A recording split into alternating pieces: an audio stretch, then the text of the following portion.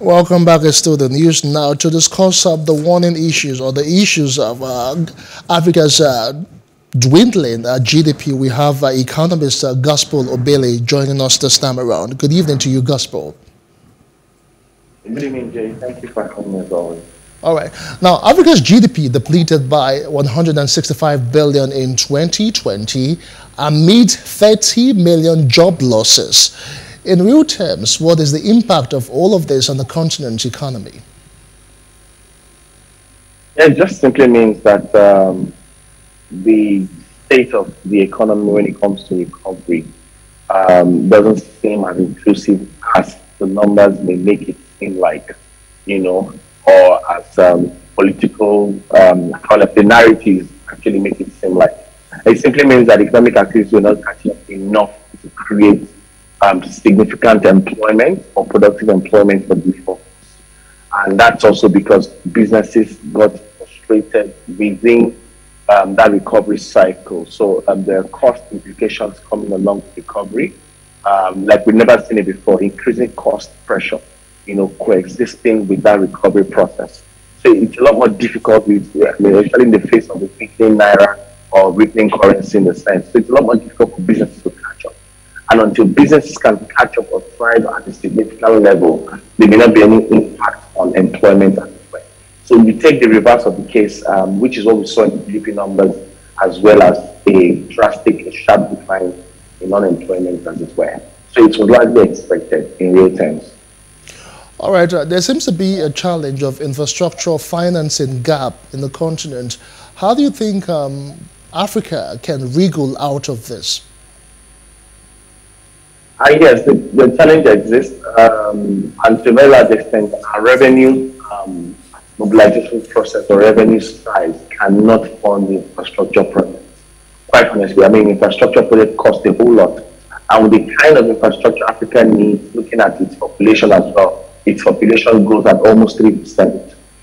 We need some level of smart infrastructure that can take that population growth. So it's a lot of financing process, a lot of technical manpower that has to come. So the goal is to think of creative ways in terms of that finance that is fair. All right, you may have issues with borrowing, but that's the critical block of option as it were, because infrastructures are a capital project, and if properly done, all right, has high returns on investment, especially productivity returns on the populace.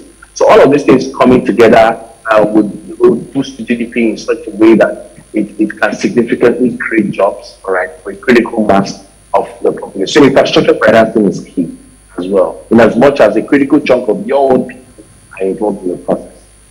All right, now, the AfDB president says to address the socio-economic impact of the pandemic and support economic recovery, Africa would need some 484 billion naira over the next 3 years, and to eliminate extreme poverty by 2030, the continent will need $418 to $784 billion per year. How do you think the African continent can go about achieving this? To be very honest with you, I don't think the African continent can achieve or eliminate poverty by 2030. The conversations around poverty goes beyond just financing, all right? There are key structural and extractive institutional elements, all right, that create the poverty trap we see today. All right, the poverty trap we see today is such that the average African, or let me use the word the average Nigerian, all right, cannot aspire to become more, because he or she is trapped with the daily realities of just trying to survive.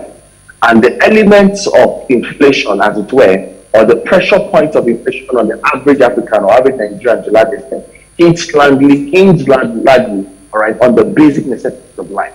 All right, so think of it this way.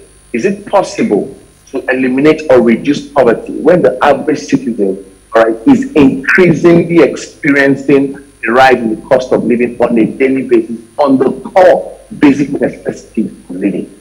All right, so think about it very well. So if you have that on the table, then it tells you that there is a trap, and it's like a vicious circle of poverty. That trap is being recreated by policies that come back to hurt the economy, by cultural and people ideology that comes back to hurt the economy. So no matter how much funds you put on the table, no matter how much of sustainable development goals conversation you talk about or you shout about and all that, all right, it still boils down to dealing with the structural, institutional, financing, and cultural elements, all right, that have created and sort of recreated the cycle of that trap over the years.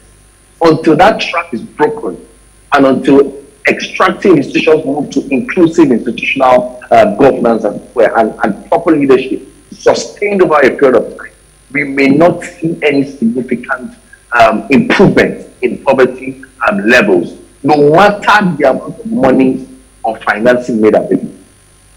Hello, hope you enjoyed the news. Please do subscribe to our YouTube channel and don't forget to hit the notification button so you get notified about fresh news updates.